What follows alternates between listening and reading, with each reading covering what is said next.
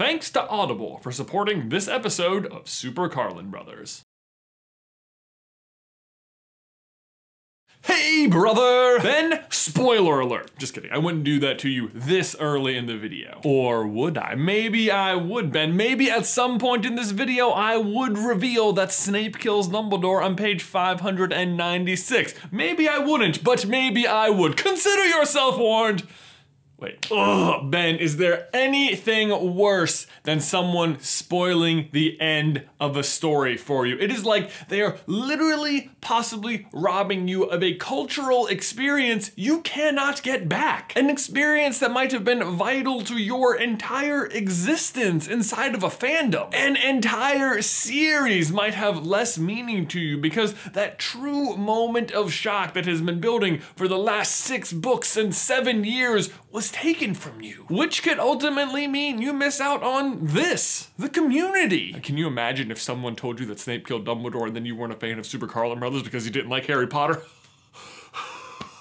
Okay, maybe that is a little bit extreme, and chances are you would still like Harry Potter even if you knew what happened. It is a pretty good story. But no matter what, that's not as extreme as the lengths taken to ensure that that exact thing did not happen to anyone before the Deathly Hallows came out. This is the story of how 8.3 million books in the US alone were kept a secret, patiently waiting on pallets in the back rooms of bookstores until midnight.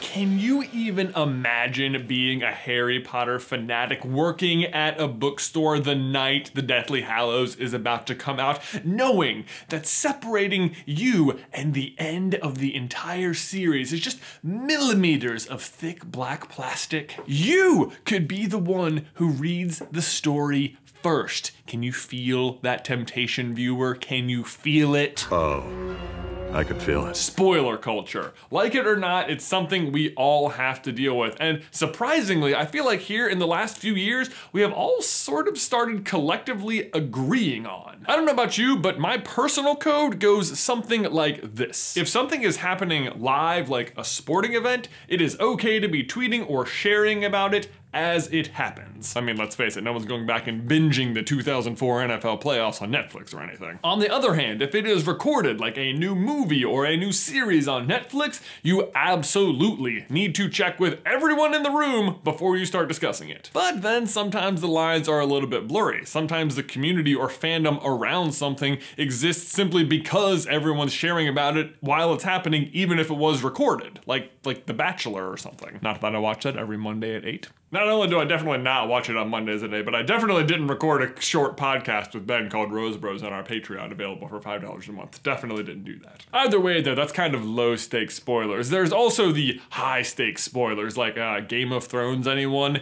Infinity War, anyone? I have literally never seen such collective respect for spoiler culture than people have for Infinity War. In fact, even right now, I'm feeling bad that I even brought it up and I'm telling you that there are spoilers. Like, you know, just forget it. Go watch Ragnarok and Black Panther and Guardians Volume 2 and then go see the movie and you're gonna love it. Love it. Was that a spoiler? Nah, you're gonna hate it. Never mind. Don't listen to me.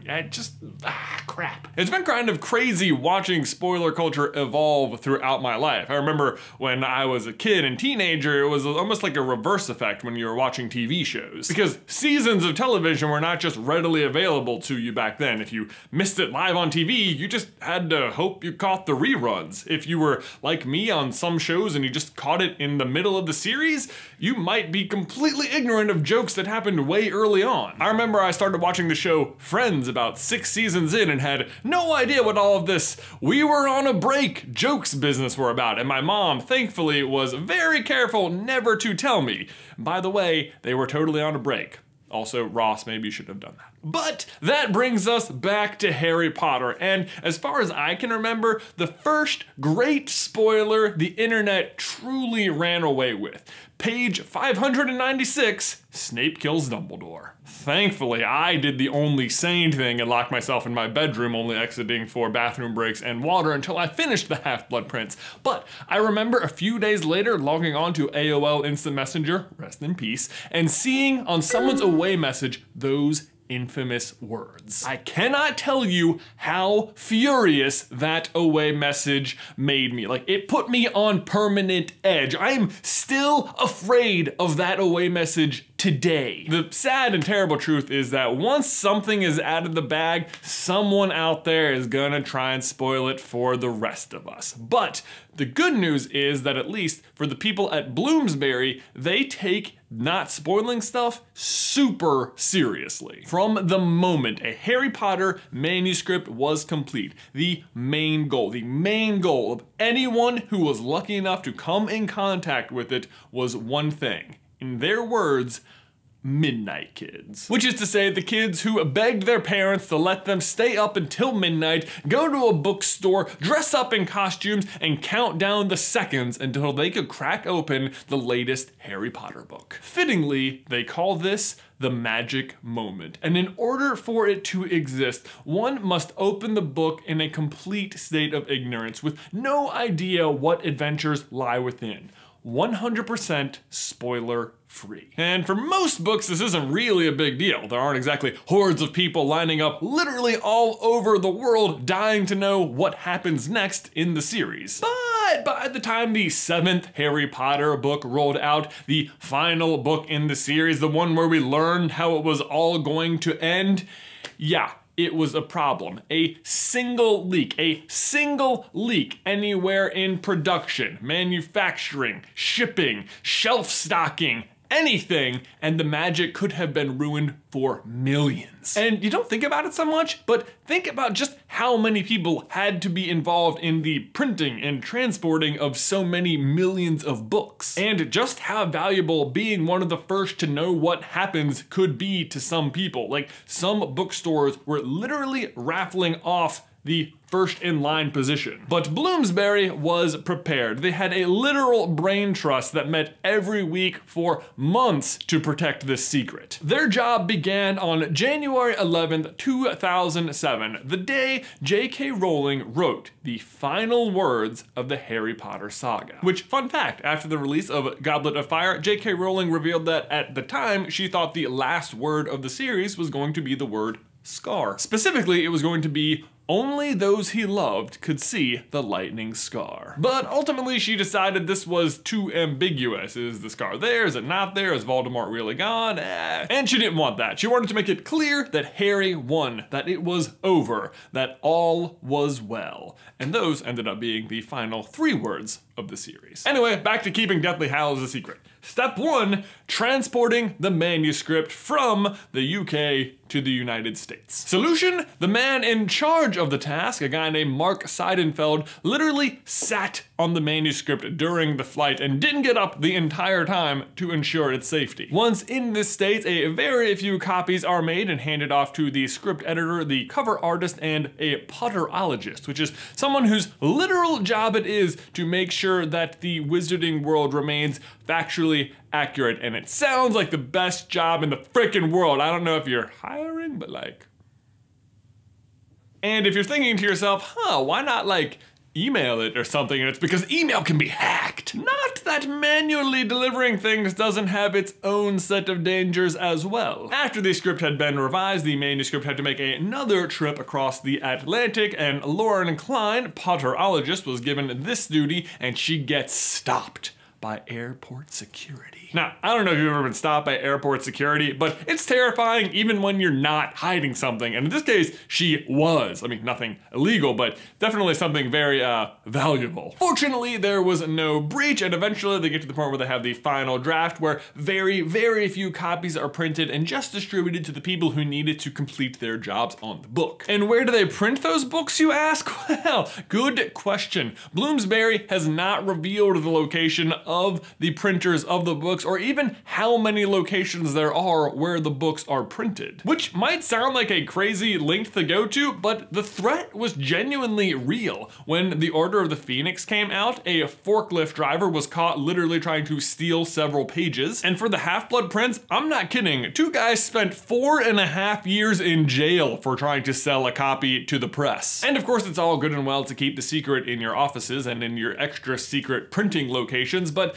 what about once the books are in the wild, on the trucks, in the stores, but not on the shelves? Well, they thought of that too. Books leave the printers covered in large, thick black plastic bags, and the boxes are individually GPS tracked, so if anything fishy goes on, they know about it. But again, that only gets you to the store. Once you get there, it's up to the store owners themselves to keep the secret. And the way you do that is by basically making them sign their life away should the secret get out by their store, which of course they're going to agree to because everyone in the world is gonna buy the next Harry Potter book. Think about it though, if you're Barnes & Noble, this might not be such a big deal. You are a big company, you have nice security you can employ. If you're like a tiny bookshop and you just want to carry a few copies of Harry Potter, that could be like terrifying. You're basically inviting criminals to come try and steal a copy. Fortunately though, you wouldn't have to worry about that for too long because as one final layer of protection, most books didn't make it to stores until they were inside of an 8-hour window next to midnight. So they were barely there before they started being sold. And there you go, Ben.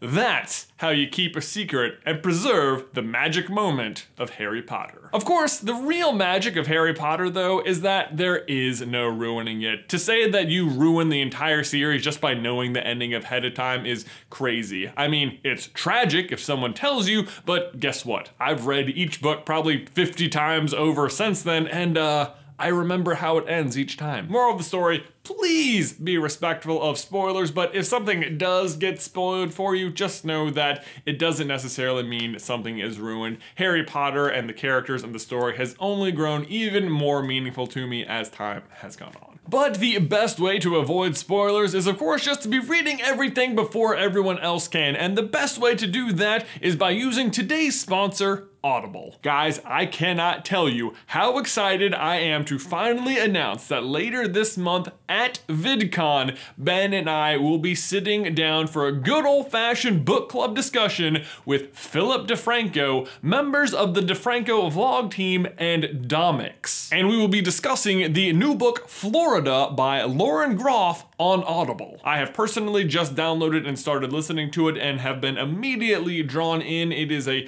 wild story about one of the coolest places in America. Definitely good reading for anyone making a summer trip to VidCon, or of course Florida or the beach, or really anywhere your summer adventures may take you. Audible is offering our viewers a free audiobook and 30-day trial membership, which you can take advantage of by just texting SCB to 500-500 or by going to audible.com/SCB. I will put a link in the description. Seriously, it's as easy as texting 3 letters and you can get your own free copy of Florida, or really any other book you might want, even if you don't stick around after the 30-day free trial. And here's where it gets really fun. We want to make sure that our audience's thoughts and comments and questions get heard during our book club discussion. So again, text SCB to 500-500 or go to audible.com/SCB, download and start listening to Florida today, and then start leaving your comments and questions in the towel section